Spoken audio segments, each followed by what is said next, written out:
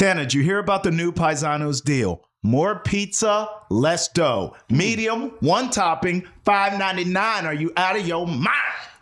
I'm gonna order it right now, buddy. What's the code? It's $5.99 pizza. Hurry up, man. Press send. I'm hungry. I'm on it, buddy. Yes. It's a Santana Moss Show. Number 89, hustle all the time. Travis on the right, hot mic on the left. Every single week, it's a lyrical fact. Santana Moss Show. What's up, Poppy? What's up, my brother? I'm good, man. Travis Thomas, Santana Moss. This is the post-draft edition. You know, I'm going to throw you for a loop, though. You about to get mad at me. Just be prepared. Don't do it. I'm scrapping the whole show we had planned. We were going to get into the Redskins draft and everyone else, every other player that went to every team. You can get that anywhere. You can break that down anywhere. I want to actually, because talking to you before the show off camera, man, you were dropping some dimes about the behind-the-scenes aspect of an NFL draft. And I jotted this down, Tana. This is where I'm throwing you for a loop. You gave me three things, really, in talking to me that I wrote down. I called the three pillars of the NFL draft. Tana talked about the draft from his perspective as a player. That's a pillar. But then Tana told an interesting story about how a team, for lack of a better word, sabotaged you to hoping you would fall to them. So that's another pillar, the team aspect. And then you talked about Drew Rosenhaus and how some guys didn't have agents and didn't get a shot. So I thought, well, the draft also you could look at from an agent perspective. Yeah. So we're going to go with that if you're cool with it, the three pillars of the draft. Because to me, this is the kind of stuff that makes your show so unique, is that you can tell these stories from your perspective, okay? So I want to start with the player perspective. When you were getting drafted, you were told leading up all week, all subsequent months really leading up to the draft, two teams were interested in you, the Redskins and was it the Dolphins? Well, honestly, I knew for a fact it was the Redskins. You knew the Redskins at 15. Yes, being that I was a Miami guy from the University of Miami, for some odd reason, the Dolphins was always in that that area of fans saying if you don't pick from home, if you don't get a guy, if you don't get a Hurricane, you're not giving yourself a chance to win. So they had to look at. So you were on their radar from that. I was on their radar just because of before then they picked the receiver that went to them, and I'm just to be honest to you, with you, I didn't want to go to the Dolphins for a lot of reasons. But why? One, that I didn't want to be home. I've been home all my life. I wanted to get away. I wanted to finally say, okay, I can leave the coop. You know what I mean? I can finally be that pigeon and find my way out. Two, it was a receiver pick before from the Dolphins that panned out well on the college level at University of Miami that went and blew his knee. And I was like, I don't want to be second to him going to the Dolphins and, catching that bad luck and, having something like that happen to me. It's crazy that I ended up hurting my knee that first year anyway, regardless going to the Jets. But, yeah, so the whole time leading up to the draft, I talked to straight Washington folks. It was odd because, like I told you before, I'm so superstitious with how I do things. I never wanted to let that thing sit and say, well, this is where I'm going. Everyone's saying I'm going here. I heard so much from my agent, from guys before me, like, man, it's so much goes on. Draft day itself, if someone doesn't get picked in the slot, teams change their format or change who they have in those slots and go out to other guys. So I never let it sink in and say that it was a done deal. I never let it be saying that, hey, I'm going to put all my marbles in this one basket, that, hey, let's get ready and get prepared to be, Washingtonians. Okay, so hold on a second. Now, to be fair, in your year, I'm holding the draft order here. Yep. The Skins picked 15th. You ended up going 16 to the Jets. The Dolphins at that time picked at 26. Yeah. So you would either have to drop or, which was more than likely, they would have to move up to come get you. Yeah. But you had been hearing skins. All the whole week, man. I mean, I remember I was at track meets. I was at the local high school track meets, just sitting watching, the regionals and get ready for the states because I was so in tune in everything that was going on down in Miami. Like I said, I hadn't left. Right. So everything that I did, prior to being a collegiate, I was always participating in all those same activities that led me to my college years, whether it was football games during the football season and then in the off season, track meets. You know, I was still in tune with both of those because I participated in both in college. And we have some of the fastest, some of the best football and track athletes down there. So I've always made sure I found my way to Trash Proud Stadium and, you know, checking out the latest, you know, talent that's going to be leaving high school. And I remember being at those high school track meets at the time, and it was numerous calls coming in from Washington. You know, hey, want to have an interview with you because, you know, it's 4 days left. Wow. 5 days left. It's like a countdown. You name it. They count down how we count down, you know, how we count down a week ago, and they telling us, like, well, hey, everyone has, you know, that Redskins, Dan Snyder's very high on you, and they want, you know, that Miami talent. What do you feel about it? And I remember those conversations, man, vividly. And I remember sitting there saying, well, man, it's great just to be able to be in the situation I am now today, because I recall being that guy from high school that didn't even know I was going to get a chance to play on a college level. You know, the way I got myself in the door of walking on through a track scholarship, not having those elite schools to want to take a chance after me. Had a few, but not the ones that you would want to, you know, want, especially from my hometown or my home state. And now to be sitting in the seat where I didn't have to do a Senior Bowl. I didn't have to do all this stuff. I didn't have to perform at, you know, the combine. I did it at my own pro day. And now to be sitting in the seat where, you know what, at 5'9.5" or 5'10", I can be one of those first receivers called come draft day. All right. See, this is where I'm really glad you asked me to host the show when you did, because Santana is so gosh darn humble. I want to talk that shit for you for a second. I look at the draft class at wide receivers your year. Mm-hmm. Now, I'm old enough. I watched all these cats play, and even before them, I've been watching college football forever. David Terrell went 8th overall. Yeah. Corin Robinson went 9th. Rod Gardner from Clemson went to the Skins, the pick before you.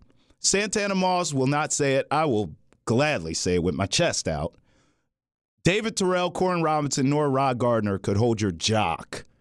How does that happen? You know, like you hear so much leading up to the draft, man, it's so many different things or reasons why teams are going to select guys in front of you. You know, one of the things you can always rest assured when it came down to those Miami guys, me or Reggie, we was going to pan out because we came up in a pro system. The University of Miami groomed us to be pro athletes. Regardless of what position you played, it was a pro system. We had a pro head coach in Butch Davis, and regardless of what coach you probably brought in the door around those times, everybody panned out because the University of Miami history and our tradition was to groom those type of athletes, guys that's going to make it on this level as well as we did on the college level. Me and Reggie shared the ball, not with just each other, but with our tight ends, the running backs. So regardless of what numbers other guys put out, regardless of how tall they were, regardless of, you know, the competition level of who they played against, we was up there. You know, we was up there. The only thing that you can probably put in front of us when it came down to singling us out far as who should go whatever pick. Size, maybe? Size, or what did they do at Combine or Pro Day. Oh, right. And when it came down to it, the only thing that hurt me was size, because I outperformed everybody. Me and Reggie both outperformed everybody when it came Pro Days and Combines. What we did on our Pro Day was second to none. My 40, my catches, my route running, everything they assigned us to do, it was second to none. And like I said before, what guys do in those months leading up to draft, we was doing from that first year we stepped on the University of Miami, campus. Right. We was being groomed to be pros. Well, hold on. I know you don't like doing this, but we got to have it. Yeah. When Gardner goes a pick before you to the team that told you they were going to pick you, Tana, you had to be pissed off. Not really, because honestly, I'm like that guy that don't know better. I don't know. And that's just why I never put my marbles into that basket saying this is where it's going to go. All I heard leading up to the draft, you never know what's going to happen, so just be ready for anything. Now, even when it came down to my agent told me this thing can go up or down. Right. Previously, before we even get to having those countdowns to where it's almost time for that to go on, I had front page from my local, hometown team, the Miami Dolphins, that had just said it had never been a receiver at my statue picked high in the first round. So already the Dolphins threw a log in the road for me to have to go around, or try to go through to say, well, now you just put a wrench in everything that I had planned, because now teams are going to take what you're saying and say that is true. You know what I mean? Why should we pick a guy at 5'9/5'10" to be our go-to guy as a receiver in the league at the point or time where most of the bigger receivers was being taken? Yeah, but they picked at 26. Was that so you would drop? And it was all the reason because they wanted me. I was number one on their list. And they wanted to say, okay, we throw a monkey wrench into his whole thing. Maybe he falls to us. And it was crazy because my agent was flabbergasted by it. I was like looking at him like, damn, this is the team that my dad tried so hard for me to, root for. And now look what they're doing to try to get me. I don't want to go to them anyway. So hopefully this thing can, get handled. And my agent hollered at him, and then they said, oh, that was a mistake. We don't know who put it out. Back page news. 5 days, 6 days later, next week news, they put in the back page, so that was a mistake by us. Because if you think about it, I think earlier, probably a year or two before that, it was a guy that came out from Louisiana Tech that played for the Pittsburgh Steelers that caught crazy numbers. That was a guy short, my stature or smaller, that had been taken. And then you think about it, Peter Warrick, all those guys had been taken. So, it's a lot of guys that of my stature that had been taken in the first round. And it was another team that's just trying to find a way to get me to fall in their lap. Okay, so then that brings us to the second pillar, which is how teams, I don't want to use the word sabotage because it's not always that. Yeah. They can sabotage you so you drop, but they can also, which I think the casual fan sees more of, smokescreen and say, oh, we're not going to take that guy. It's a pretty good strategy. It's all business. If you think about it, you can't sit here and get your mind wrapped around like, oh, this team is trying to screw things up for me. No, it's business, because at the end of the day, they know you're going to get drafted. You got to understand, these teams have what? Some of them have a majority of picks, from 7 to 9 picks. And you're trying to get top-tier talent the cheapest you can get it. You know what I mean? It's so much other things you have to go on when it comes to free agency, guys you want to pay on other teams, guys you're going to probably end up landing on your team for us who didn't get drafted. So if I'm a team, I'm a GM, or I'm an owner, I would try to go out to that talent and get them for cheap too. But it's not always necessary to go at it the way some teams do. And I think that, in my case, when you look at the Miami Dolphins in 2001, the way they tried to handle things with me, why try to, belittle me or lower what I've worked so hard for? Value, you know what I mean? I worked so hard to get to where I'm at right now. I was privileged enough to not have to go out there and do anything other than what I did at my pro day, right? And still put up the numbers or still put up the film for you guys to say, well, damn, what he did every weekend is evident. He didn't come out here and leave us with no thought in our mind that he couldn't go do that on the next level. Now, what I find it odd to sit in this seat and talk about now, because if you look now, prior from 2001, it was a shoo-in for guys my size after me and Steve Smith did what we did those years, our first, our rookie year, our rookie contracts. It was a shoo-in. Smith went second round in your draft? Smith went second or third round. I'm not sure. Yeah, I got a list. I think it was third round. Damn, Steve Smith went that third late? round. He went third round. Oh, that's crazy, bro. But it was a shoo-in because if you think the Dolphins ended up getting a Ted Ginn, which probably was a little taller, but didn't have the kind of college career that I had. No, he didn't. You know what I'm saying? But he was known for his speed. He was known for his punt return ability, kick return ability. So every guy that came in after the 2001 draft as a receiver or a specialist in that category of returning punts and kickoffs, they didn't care about the size no more, because under that rookie contract, those 3 to 4 years, guys like myself, Steve Smith went to a Pro Bowl his first year of being a third-round pick off of just kick returns alone, the things that he did. So, I think us little guys kind of had put a stamp on the game and said, hey, man, you can't overlook, the size factor of us coming in now. You can't put that as as an asterisk by our name because of our height and say, well, they don't deserve to go higher because of their size, because now we're showing you that we can do what big guys do, Tana, So I mentioned David Terrell before you, Corin Robinson before you, Rod Gardner before you. After you, Freddie Mitchell, remember him? UCLA went to the Eagles. Reggie Wayne, your friend. We know the rest of that story. Quincy Morgan, I don't remember. Chad Johnson, of course, we all know Ocho. He went in the second round. Crazy. Robert Ferguson, don't remember him, Texas A&M. Chris Chambers, kind of remember. He went to the Dolphins. Steve Smith, third round, you're right.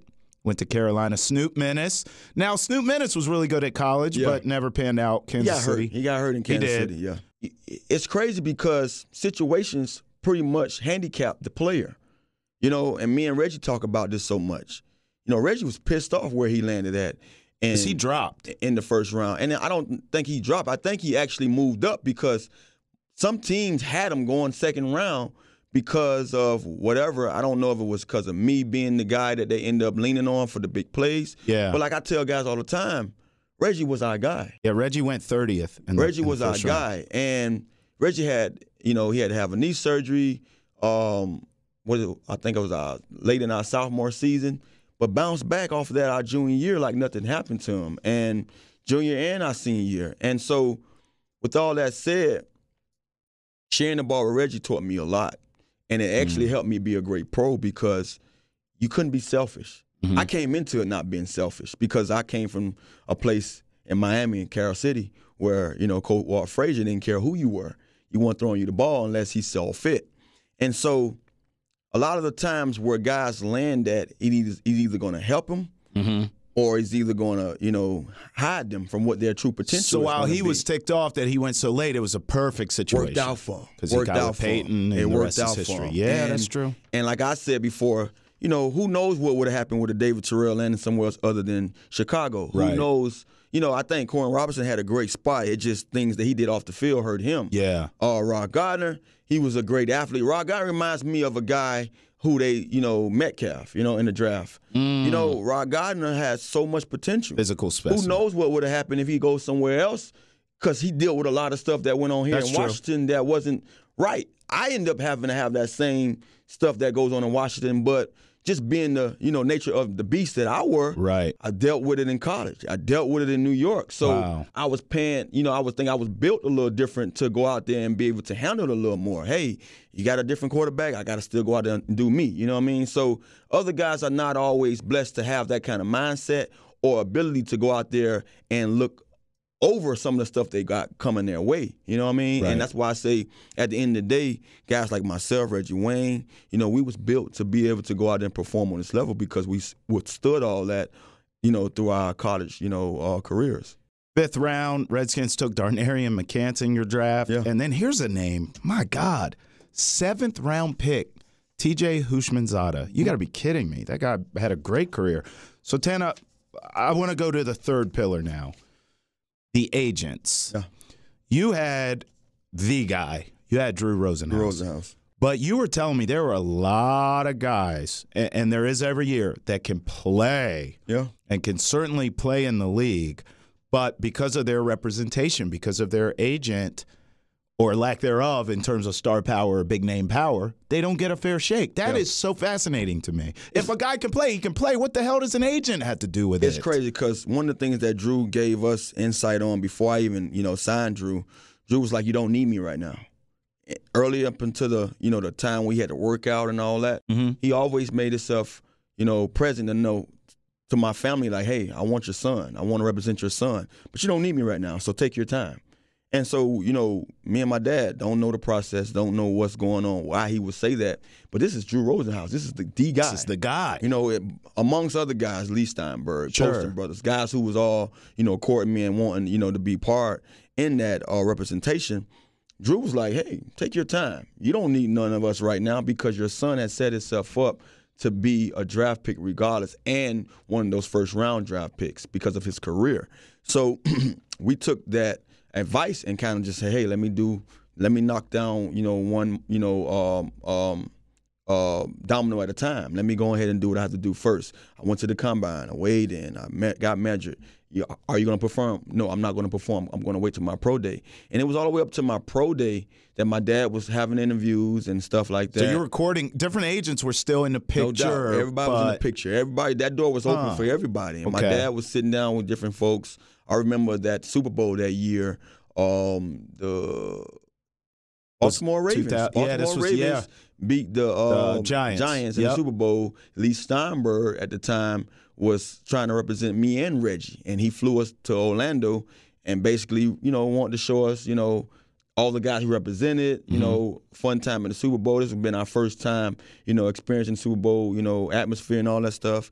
And I remember saying to myself, man, Lee Steinberg has a lot of guys that I would want to be, on the team with. You know what I mean? It was almost like trying to find that next team you want to be a part of. And to tell you the truth, my dad didn't like Lee Steinberg, not because of who he was as a man or what. My dad just wanted, when he talked to someone and when he interviewed him, to that guy to be a man and look at him eye to eye. Oh, you did tell me this. He was looking down the whole time. And Lee Steinberg, he didn't have to give my dad no eye contact. However he did things, he did them. But he didn't show my dad the appreciation that he wanted to see of him representing his son. Respect, yeah. And my dad's like one of those guys. It reminds me of old T.I. saying, you don't have to like me, just disrespect me. Right. And at the end of the day, my dad was like, well, clearly you like my son. Yeah. But show me the respect that you in here sitting with me, his dad, to show me the same respect that you have of my son. Your dad took it as you, to him, would just be another athlete. Yeah, exactly. He wouldn't care. Another guy on your doggone list of athletes that at the end of the day, wherever he lands, he lands. He wanted to see that agent that was going to say, hey, yeah, your son has set himself up well, but this is what I can do. Right. This is what I'm going to bring to the table. And I think that's where Drew kind of fell into our lap, because for day one, prior to any time of me ever thinking about the NFL draft, Drew Rosenhaus said, one day I'm going to represent your son. Saw my dad one day, coming to a Kings practice, and he's like, hey, I like what your son doing. One day I'm going to represent him. My dad was like, being a Miami guy, hearing about Drew Rosenhaus, seeing him on the, he was always talking sports on Channel 7 at night, and we just sit there, and I'm like, man, my dad said, hey, man, Drew Rosenhaus saw me today, man. He spoke to me and said he loved what you're doing, and one day he can represent you. And to me, as a youngster in college, I'm like, I'm geeked about that. Wow. Because I know he has the best of the best. Sure. So I'm waiting for that day. Like, man, if he see it in me already, I know I'm on my way. So that only adds fuel to my, fire to make me go out to continue to do what I'm doing as a collegiate, athlete. So all that behind me, and now we interviewing these guys. And deep down inside, I want Drew Rosenhaus.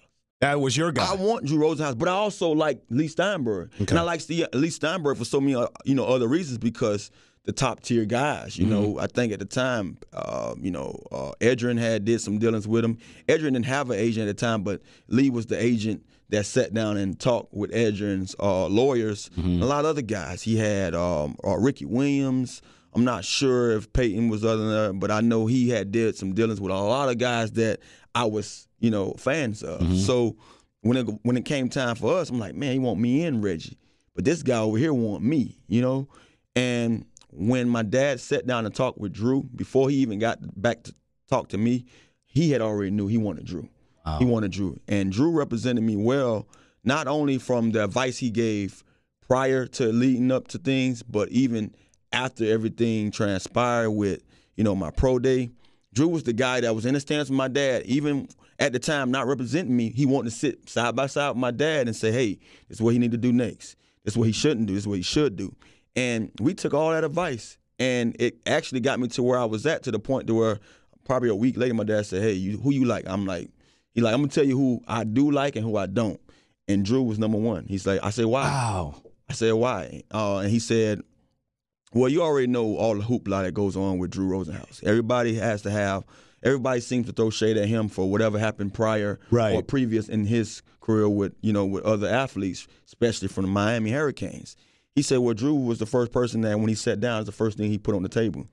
This is what people say about me. He dealt with it head on. This is what they said. This is what they said I did, allegedly did, and this is what happened. Here's the facts. Boom, boom, boom, boom.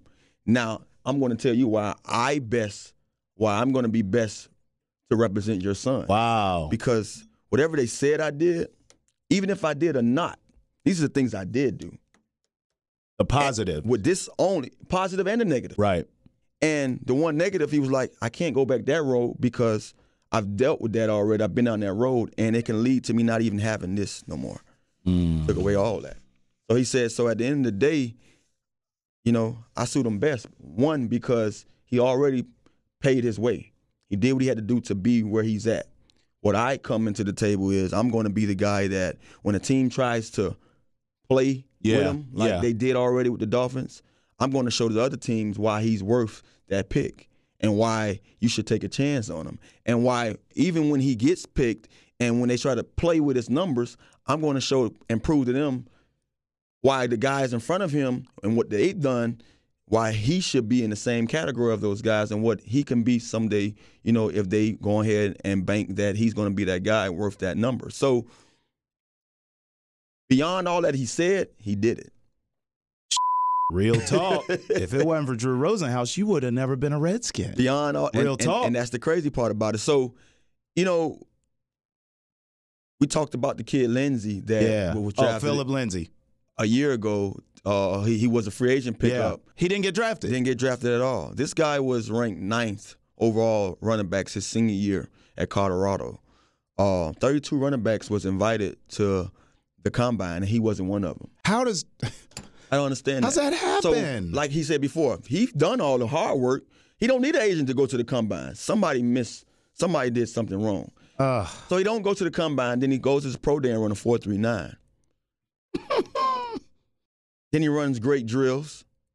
Regardless of how tall he is, how big he is, he's doing all that he has to do to set the table up for himself. Now, when you do all that, now you need that representation to say, okay, regardless of what you've done, now he has to put that insurance in all those teams to say, hey, this is why this kid deserves to be on your team.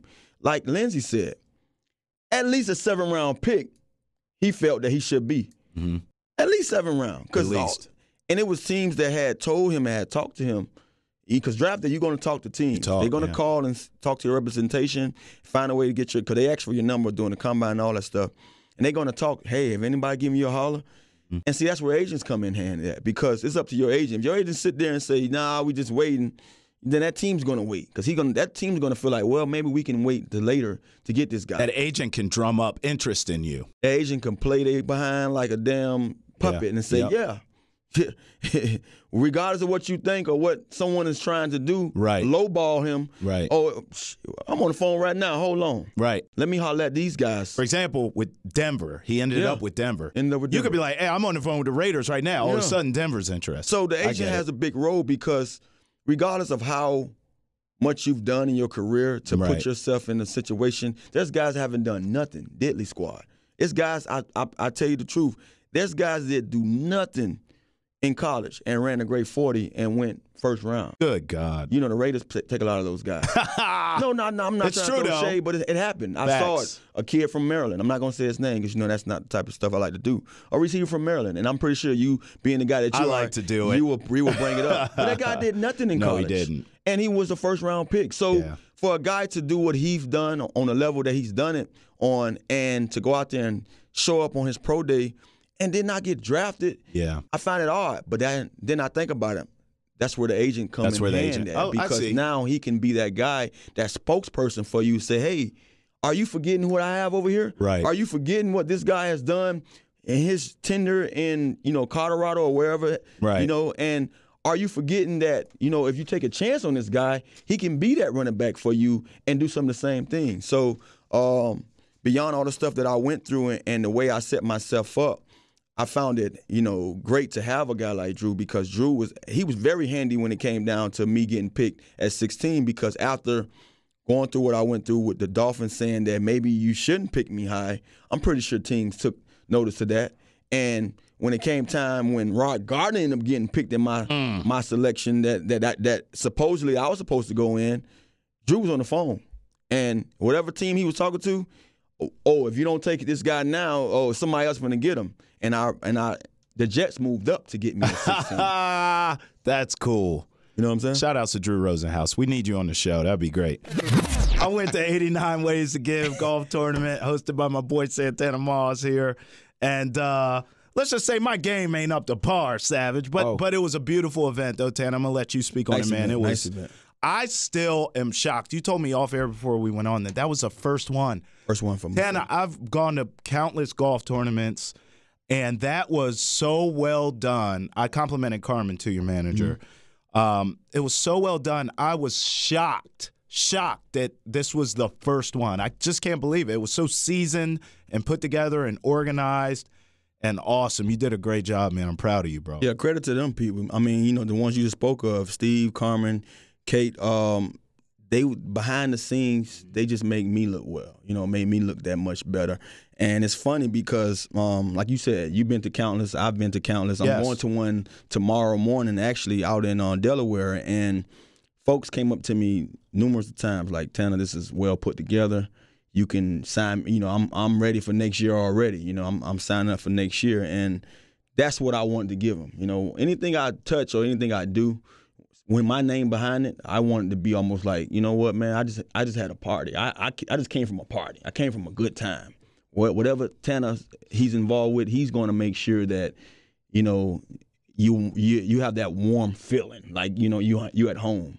And that's what I wanted. I wanted the music to be bumping early in the morning. I wanted, you know, we was blessed with some of the, you know, our first ladies, you know, Redskins first ladies. And, you know, for them to come out and support me, they've been supporting me. I've been supporting them. It's great to just always have the people that matters the most behind you. And, you know, I credit a lot of those folks, those players that I played with, you know, with the Skins and just the guys I played against. You name it. You saw Eddie Royal. You saw Plexico Burris. You had Lee Evans. All these guys showed up, man, on my behalf and just, you know, gave everybody us, you know, showed everybody else a good time. And that allows you to put on a good event, you know, having everybody up there for a great cause. And I'm looking forward to next year, but I know we have so much other things in store, so I'm looking forward to that as well. That's what I was going to say. Make sure you go to 89waystogive.org for upcoming events, because one thing about you and Coach Savage, neither one of y'all sit still, so I know something else is in the pipeline. I already know, Tana. You gotta hustle, baby. You know it. But I want to give a special shout out to some of my sponsors before we move on.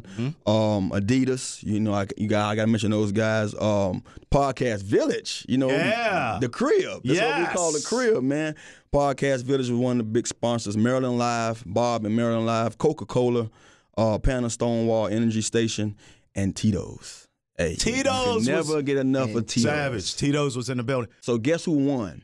Won the whole round. Remember the guys that was behind me, that they was waiting on me all the time?